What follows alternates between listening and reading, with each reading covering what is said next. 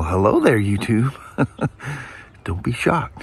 It's 39 degrees and sunshine. Mostly blue skies. And I think it's supposed to be this way most of the day. See all the little budding everywhere? Spring is coming rapidly. Hump day. Let's get her started here. And it's nice out. Danny boy, did you finish your treat? Yep.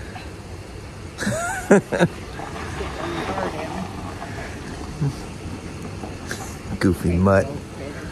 Man, it's so nice out here. It's just distracting. I know, it's beautiful. Man, I'm telling you, working on those RC cars last night, ate dinner, and I was done. That relaxes me like no other. Man, something about them things. Here comes the thief in the night.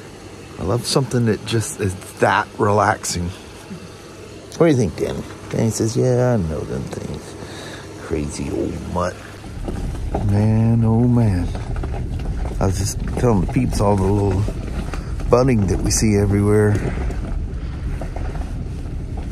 Won't be long, we'll be saying spring is sprung. Man, I mean, it won't be long at all either. This does your soul good. That was a very sunny, beautiful drive to work. It was gorgeous. Yep.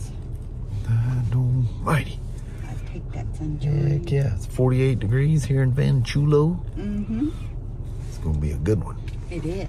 All right, Mama. All right. I'm gonna bust it out and get in there. We're a little, run a little late. Yeah. All right. 5 minutes late, that's it.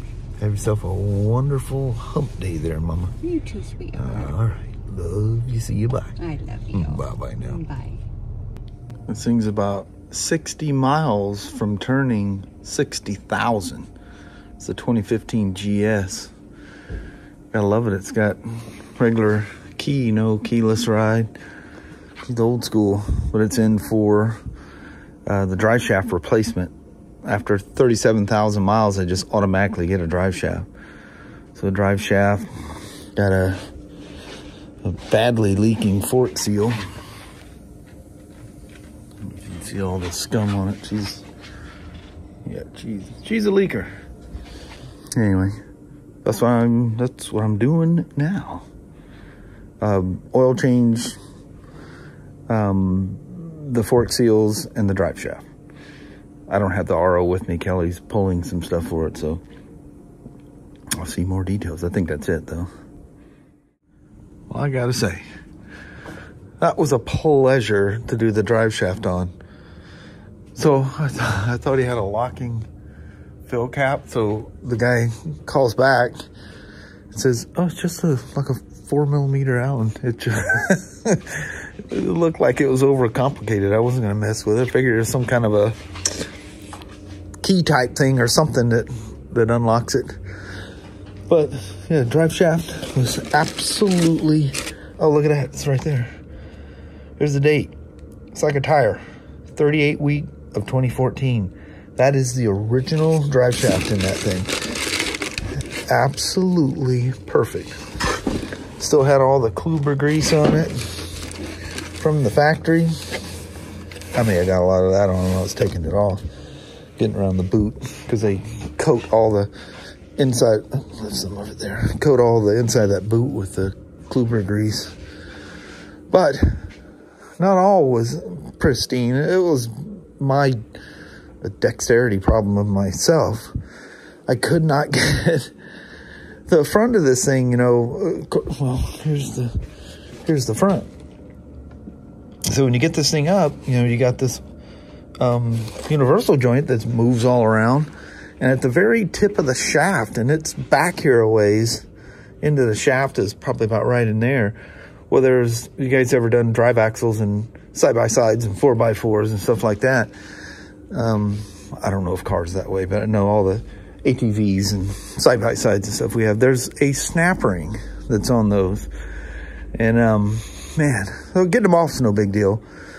I've got a super easy way. Get everything ready. I got this little skinny brass punch, and you just get it back to where it stops on that little snap ring, and just a light little love tap, and they pop right off, you know. And I could not get that thing started back on that shaft. And you can't mangle, you can't force anything. You gotta be careful. But you know, you're shoving a drive shaft going up a hill. It's like trying to hammer a wet noodle is what it feels like. And I finally got it on there, and I get it in a certain spot, and you mask everything off with a towel, and take a soft rubber mallet. Don't use anything metal on these things, and just give the back of just hold this thing so that when you hit the end of it, you want to have as straight of a blow as possible. You don't have to hit them hard, but you get everything lined up, and just a couple little love taps, and boom, it collapses that little clip, and on the shaft it goes. But yeah, I'm down here by myself. I should have stopped and got somebody to help me, but I'd spend 15, 20 minutes explaining how everything's got to go here, and I'll end up pinching somebody's fingers. It's kind of one of those things that it's almost easier to just do it by yourself. But yeah, it all worked out. It's just me whining because I just wasn't holding my mouth right or something. But yeah, just everything was perfect. No water in there. And then of course, you know, when I flop this thing back, you can see inside there. I don't know how I didn't get a single little chip of anything in there. So it's nice when you're inside there because you have a couple pieces that make it in there. And then I like when I have them off, I put the little drain plug in on from the top side. If you don't, it comes with a, you guys that bore cylinders and probably do other things, it comes with this deburrer.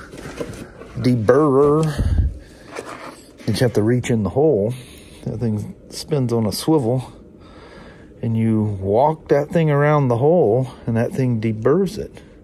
If you don't get them burrs off of there, we've had a couple people from other places that did the drain on it, and there are little things inside there where you look up there with a little camera scope, they didn't deburr it. Well, if you don't deburr it, you got little things poking up, and the little drain does not go in there all the way. Or worse yet, you get some yahoo that reaches up there and goes, oh look, gong, gong, gong. Yeah, you yank on it hard enough, it'll pop inside there. You can, I don't know how long it'll last, but you can I use some of this anaerobic gasket sealer on there, and I kind of wet them a little bit. I think it's actually got a BMW part number on it. Yeah, it's Loctite 518. It smells like grapes. But it's it never completely hardens or anything. It's good waterproofing. It's great. You can use it for, you know, liquid gasket type stuff for different things. But I put a little, especially when I have the rear off, because it's very easy to put a nice clean coat on it. And then I load the drain from the inside down. There's a big hole there when there's no drive shaft in it. But yeah. All new bolts everywhere. They're not replacing this one. You just have to wire brush it off, and you use Loctite 2701 on it and torque it. They've changed the torque specs on it. I don't know what it was before, but you can edit a PDF, and I just write it. For whatever reason, the bulletin doesn't say it. It says go to error to see the new specs. So and torque everything down. Thing about BMWs, everything's torqued. But cool. So now I need to warm the thing back up again to change the oil. Now that I realize just an Allen screw holds that thing on. And we're doing the fork seals. That was another thing we're waiting on to get a okay for the fork seals. We're gonna do both. Don't ever do one fork seal at a time. That one, the left side's definitely leaking. But you fix that, he'll drive down the road, and 100 miles later, now the right side's leaking. Unless something physically has damaged the fork tube, which there's no damage on it. If one's gone, the other one's going to be right behind it. So get that done. I need to talk to him about brake pads too, because he's about 40% on the rear. It's here. be a good time to put some on it.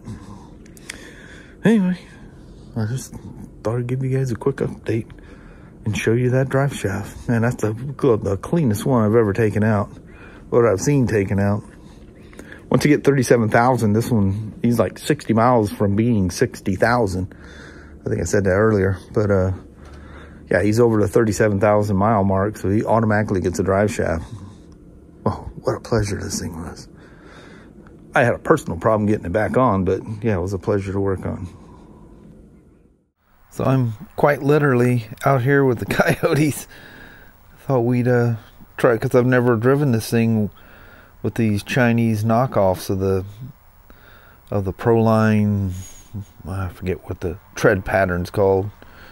Those there with the cheap beadlocks. But more importantly, how does the suspension work on it?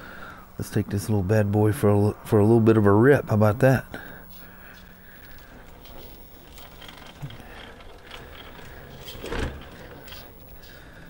The tires sure seem to be grippy, even though they're not the real mill deal. One of the things that's nice about having this thing set up like this is, as you can see, without them 2.2s, it actually fits that 2x12.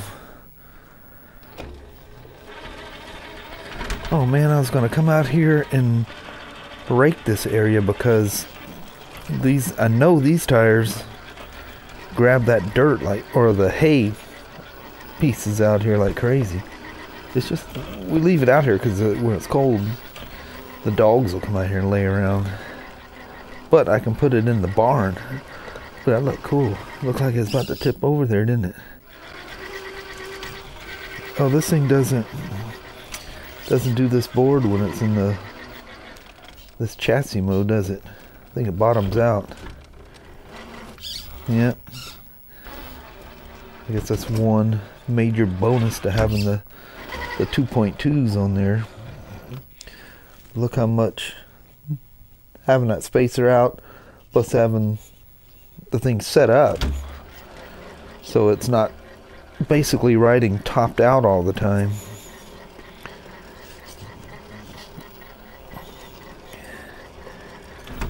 Yeah, buddy. You know, I should get some of those, you know, the belly and the, pardon me, repositioning my hand here, the guards for the diffs and stuff. But those things, it actually lowers the truck and they hit everything. I don't think these things need all that fancy stuff. It probably looks cool, although it does keep them from scratching up. The tires flex pretty good, huh? Look at that. No fender rub with 1.9s on there. I think these are like 4.5, 4 3/4 outside diameter. The rims are 1.9. Where the 2.2s, the stock ones, they're 5.5 inches on the outside. I think that's what it is. Let's see how you gonna walk right over?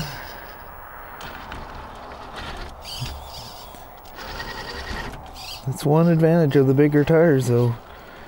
You get that extra ground clearance. I think Traxxas says with those tires and the high lift kit, you gain 1 inch of ground clearance.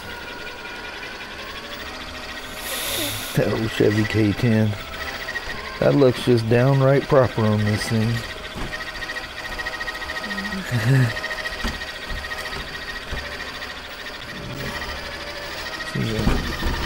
Oh yeah.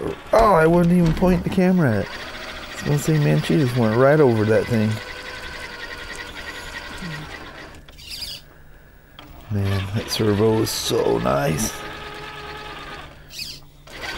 If nothing else, I mean, you get the power, which is phenomenal. But you also you lose that That dadgum brush motor sound, that non-stop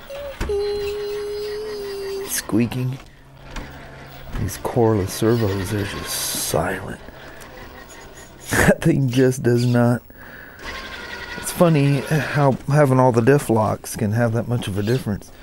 I have kind of a tricky time maneuvering out here. I've added too much stuff and it's hard for me to walk around. Keep tripping over stuff that's on the ground.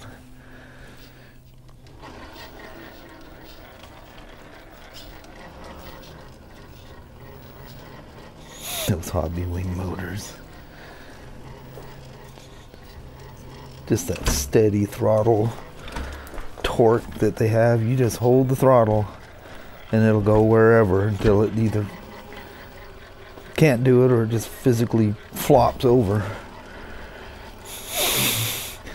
But the motor is not going to stop. Little midnight run with the K10. What y'all think of that? That suspension just looks right proper. It doesn't seem so topped out, you know. If I keep the camera pointing in the right direction. I'm trying to watch where I'm driving. There we are. I'll just let us. And it's crazy how slow this thing will crawl. You hear things creaking. That's kind of cool.